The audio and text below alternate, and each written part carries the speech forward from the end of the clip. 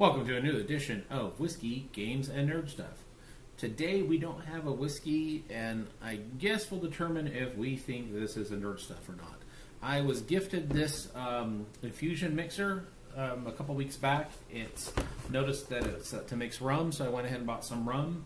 But basically what you do is, all you do is you pour rum in these bottles, you put it in the fridge for 5 hours, and then you go ahead and drink it. They have a Pina Colada, a Caribbean Spice, and original mojito. So I went ahead and went and got some Captain Morgan's white rum. I'm usually not a rum person, but I thought I would go ahead and give this a try, especially when somebody sends you a gift. How can you not try it?